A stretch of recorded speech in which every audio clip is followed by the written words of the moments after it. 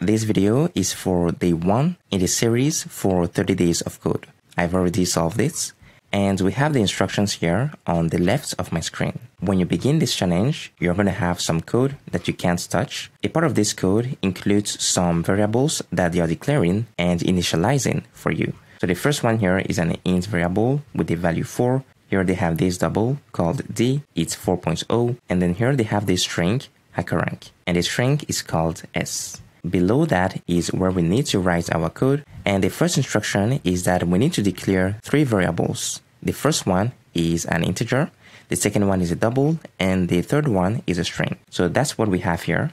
I'm calling them integer x, double x, and then string x. The next thing is we need to read 3 lines of inputs and initialize our 3 variables. So here I'm using cin, and in a single statement, I'm initializing both my numeric variables here, my int and my double. So you can see here I have a single line, and then I'm calling cin.ignore because I want to ignore the new line character so that I can read a full line of text and store the value inside of string x. This is the getLine function here. So they want us to add up the value for I here with our own integer value. So here I have a single line. I have this cout statement because I want to print some values on the console, and I'm adding up I with my own int variable.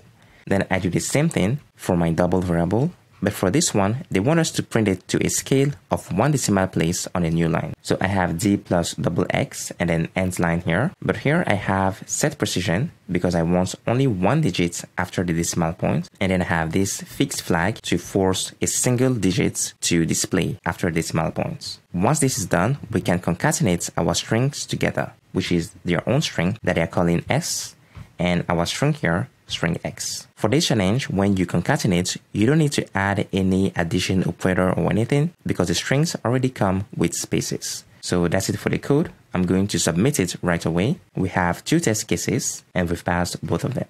So that's it for day 1 of 30 days of code on HackerRank. If you like my video, please subscribe to my channel, and I'll catch you next time.